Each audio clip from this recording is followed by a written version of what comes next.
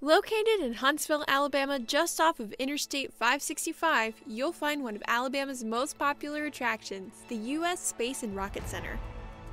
Huntsville is home to the Marshall Space Flight Center, one of NASA's largest and most important centers. This is where the Saturn V rocket was developed for the Apollo program that took man to the moon, and where the cutting-edge space launch system is being developed to take us back to the moon and eventually to Mars. The U.S. Space and Rocket Center is the official visitor center for the Marshall Space Flight Center and is an incredible facility. Driving down the interstate, you're met with a full-size replica of the Saturn V rocket towering over you as you arrive. Once you've made your entrance into the main building, you'll begin with an exhibit on space and popular culture with all sorts of memorabilia from the space age. From there, you make your way into one of the main exhibit halls, which has many different objects on display, including this scale model of the Space Launch System for the Artemis program. There is also a mock-up of human landing system for the Artemis program as well.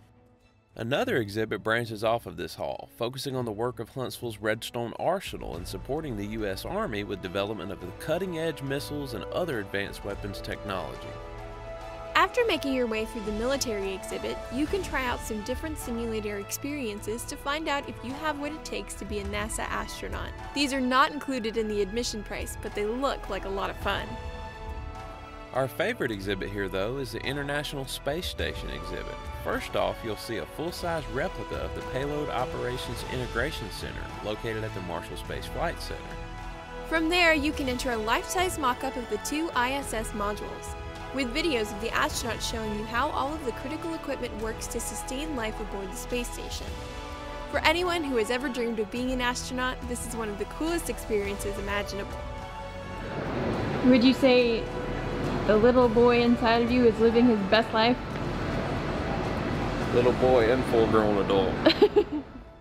Once you've come back down to Earth, you can make your way outside to see the many outdoor exhibits of various rockets, missiles, and military equipment on display in the Rocket Park. One of the park's signature pieces is the Space Shuttle Pathfinder, complete with her rocket boosters and fuel tank. This was the first test vehicle of the Space Shuttle program. Currently, Pathfinder is undergoing a complete restoration and is not on display, but the rocket boosters and fuel tank are still pretty cool to see. Nearby, there are also a couple of NASA training aircraft on display. This one may or may not have chased us down the runway, so watch out for yourself. The centerpiece of the park includes a complete Saturn I rocket, which was a predecessor to the much larger Saturn V. Much of the park is in the early stages of a major renovation, so it's only going to get better in the future. There are also a few amusement park rides, which are an interesting feature at a museum to say the least. Many different pieces of military equipment are on display as well, ranging from a Chinook helicopter to various different missile and air defense systems. After seeing all of the outdoor exhibits, you can enter the crown jewel of the Space and Rocket Center, the Davidson Center for Space Exploration. This facility opened in 2008 and was built to house a real-life Saturn V rocket. The rocket developed right here at Marshall Space Flight Center, which took man to the moon in the Apollo program. This rocket is one of only 3 that are left in existence and is laid horizontally in the building, with each stage separated so you can see how truly massive and complex this feat of engineering was.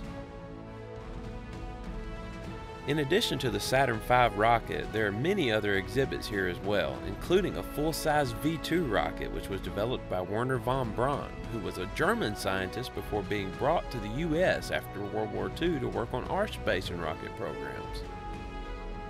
One of the most interesting items on display is the command module from Apollo 16, in which the astronauts splash back down to Earth from space after having landed on the moon. There's also a full-size replica of the first American space station, Skylab, which you can enter and see what it was like for the astronauts living there. This facility is spectacular and full of history, ingenuity, and reminders of Alabama's huge contributions to the accomplishments of our nation during the space age, as well as the major role our state will continue to play in the future of space exploration.